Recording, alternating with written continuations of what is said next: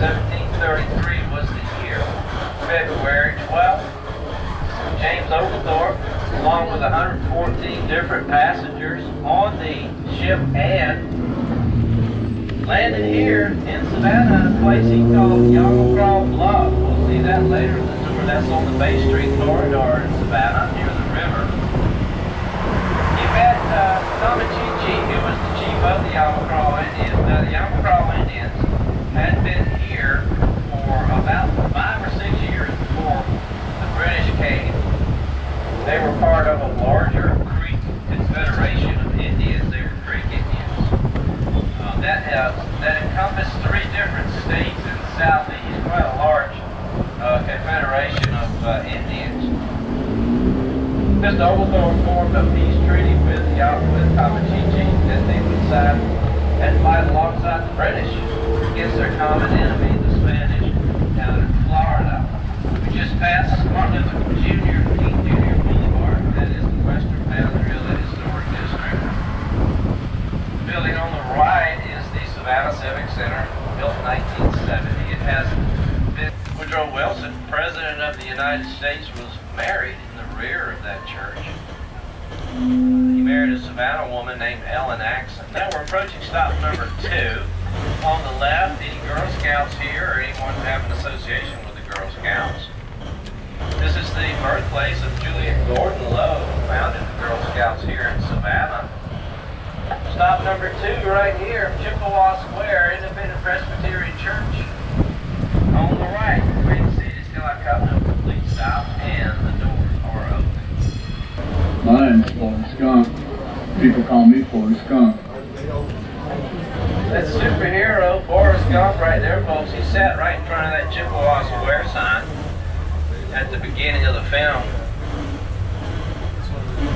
Chippewa Square was named after a famous battle in the War of 1812. You'll see a lot of these squares are named after, particularly the earlier developed squares are named after famous wars and battles. Inside there is a monument to the founder of the colony himself, James Oglethorpe. Sixpence Pub, that's a famous British pub here in Savannah. They got a real British phone booth. For some strange reason, they put a Christmas tree in there. Not sure why.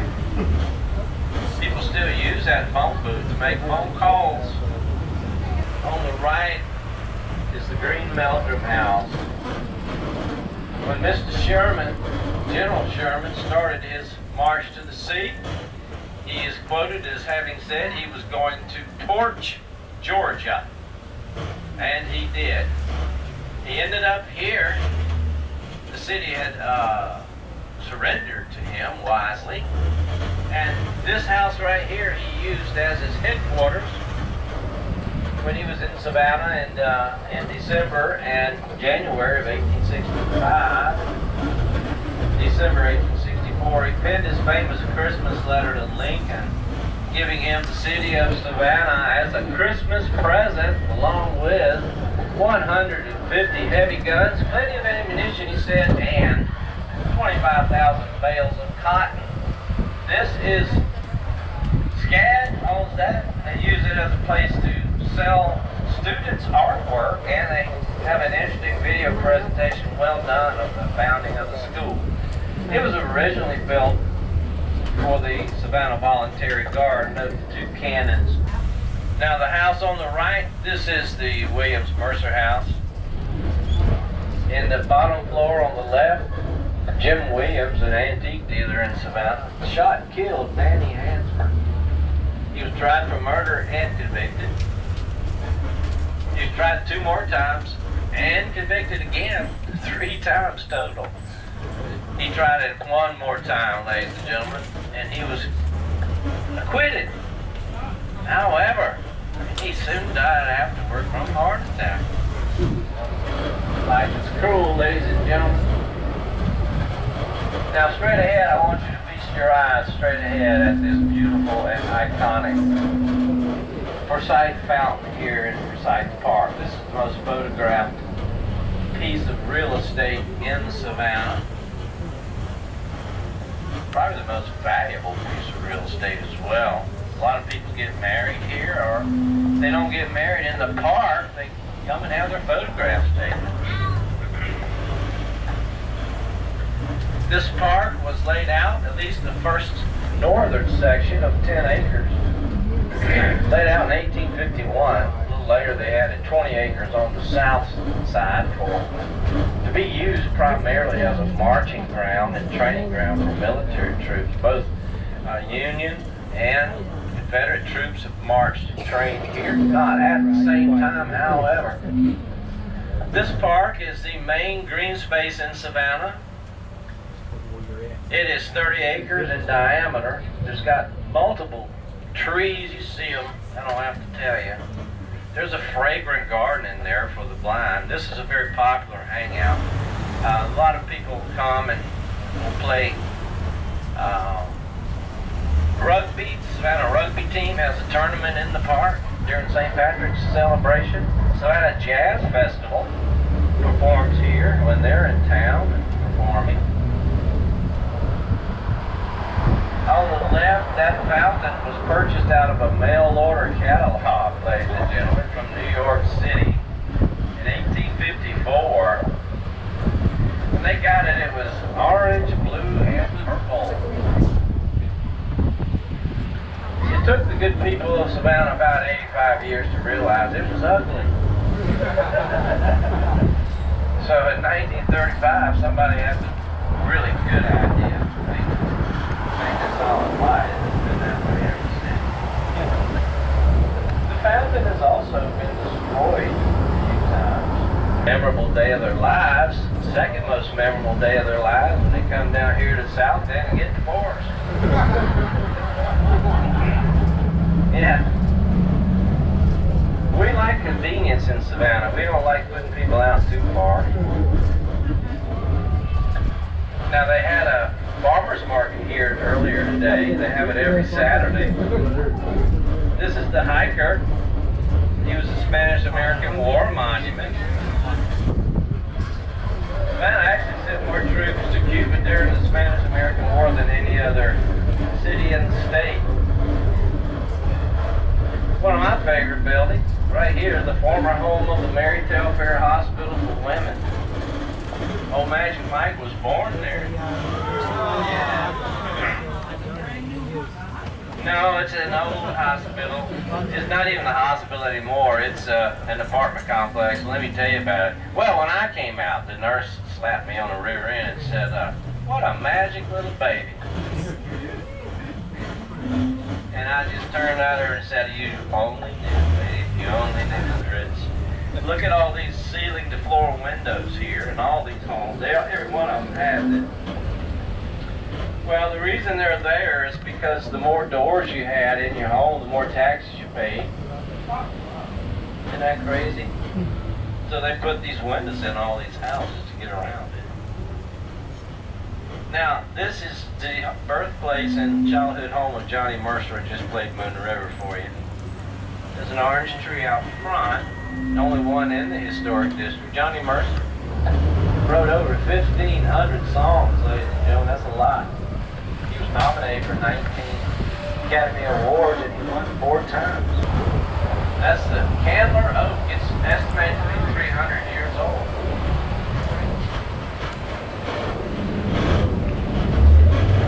The Spanish moss here that's hanging down from these trees is not a, like I said, not a parasite, not a fungus. It's an airborne plant, and I used to not like it, I'll be honest with you. I thought it was ugly. But it's starting to grow on me a little bit. Let me repeat that a little slower so y'all can catch it. On the right is the Cathedral of St. John the Baptist, a Gothic cathedral. Completed here on this section, this building in 1891. It is now been designated a basilica or a minor basilica by Pope Francis. They are open. You walk in. The inside and outside of the church has been remodeled, and not remodeled, but refurbished, particularly the inside and outside. In the last 25 years, it's beautiful in there. Doors wide open. Go take some photographs inside. That'll cost you a dime. Stop number 6, the cathedral. Please. Now up here on the right, we're going to see the old dueling ground. This is where men were out of their mind and shot pistols at one another.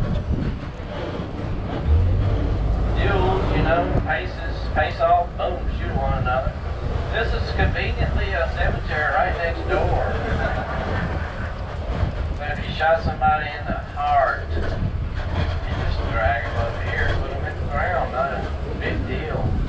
These above ground crypts, this is Colonial Park Cemetery. Burial started in 1750 and ended in 1853. It's the oldest cemetery in Savannah. Is Big Duke, the fired bell. There he is. Duke was rang throughout the 19th century and 20th century for fires here in town. Savannah has the fire department here in Savannah has always been kind of on the cutting edge. Savannah had the first vehicle fire truck in the country.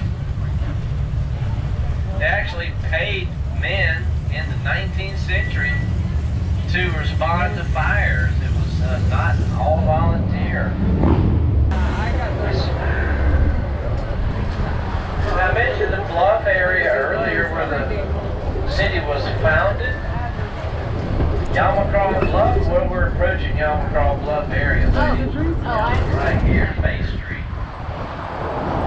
If you're ever here in Savannah and you're downtown and you're interested in going to the beach to see the ocean, this street right here will get you on the road going toward Tybee Island. That's our beach. And you want to go east on Tybee, right here, that's that way.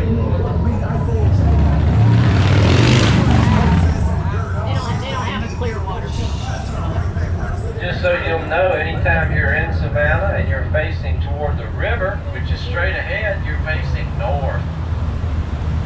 Once you know that, you can find your bearings going anywhere else, east, west, or south. Bay Street was the first street built in Savannah. Over on the left is Club 1. That's where the lady Shirley hung out and did her thing. She was a female impersonator. Made famous in the book and movie Midnight in the Garden of Good and Evil. She did pass away, however, in 2016. And on the left is City Hall. It was built in 1901. It's made out of limestone and granite. That gold dome, that lovely gold dome on the top, that was put up there in 1986. It is 23 karat gold. And what I want to point out to you is that the seat of local government back there, Bull Street, ladies and gentlemen, it does start on Bull Street. Let me repeat that so y'all catch it. The seat of local government starts on Bull Street. Now y'all are listening. Yeah, we're Take your Coca-Cola out of a glass bottle. Those old bottles, Coca-Cola, right here on the left, that was one of the first Coca-Cola bottling plants in the country.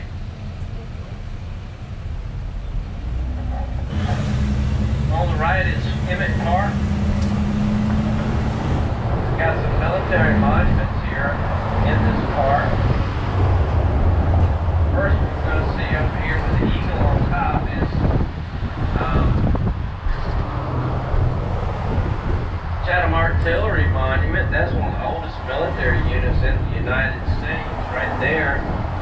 The next one is the Vietnam Memorial. Then next to that is the Celtic Cross. This is where the St. Patrick's Day festivities begin for Savannah. And this is the Korean Monument. The Korean War Monument is the newest war monument in Savannah. spirits haunt the streets of Savannah. Hear the stories no other tours dare to tell on the Ghosts and Gravestones trolley. From the city's mysterious history to its gravest moments, its ghastly cloak. When the conductor howls, all aboard, you answer the call. Now, if anybody's taking the ghost tour tonight, it does start right down here at stop 10. So you want to come down here about 15 minutes before your ghost tour starts and board your trolley. Stop number 10. There's a lot of restaurants here. Those of you who haven't been down here yet, a lot of shops. A lot of good places to eat.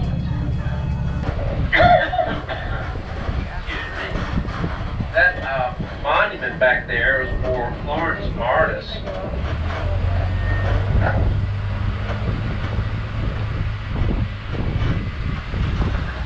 She was a waiting girl, y'all. For years, this lady waved at ships coming in and out and going out of port for 12 years. And, when I say 12, I meant 44 years, excuse me. 44 years. Now, if you do something like that for 44 years, people are going to start talking about you. And they talk about her. And you know how people are. They start rumors that aren't true. And they said she was waiting for a long-lost lover to return. Well, she became popular, and before she died, they interviewed her. Asked her that question, you know,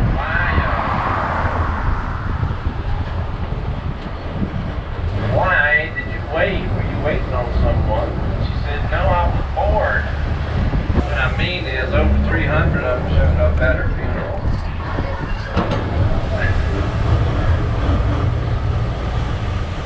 And Savannah, you may not realize this or know it, but Savannah built Liberty ships during World War II here.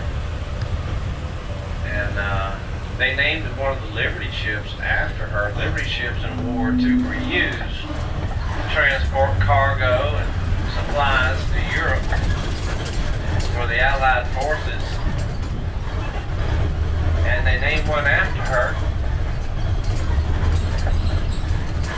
However, I'd have to be true to the historical reality of the past, folks. I can't sugarcoat that and tell you everything was